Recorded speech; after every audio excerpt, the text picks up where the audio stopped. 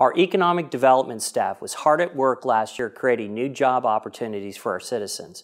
Equally, the City Council was active in developing agreements and partnerships with our business leaders.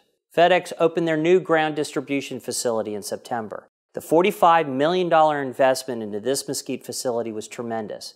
FedEx hired 175 new employees as package handlers and support staff. They also provided another 175 jobs for contract drivers. That was 350 new jobs in Mesquite.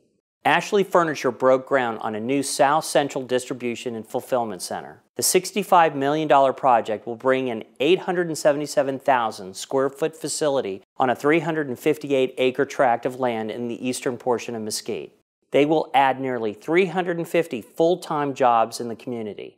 This community will see an investment of $19 million into the new Highway 30 medical office project, bringing with it an array of new job opportunities.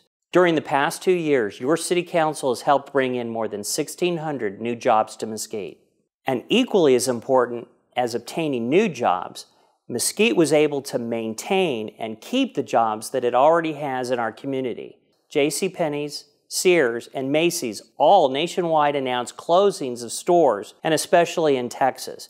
And yet, Mesquite was untouched by those closings, and we maintain a vibrant Town East mall with all the stores active and still open for business.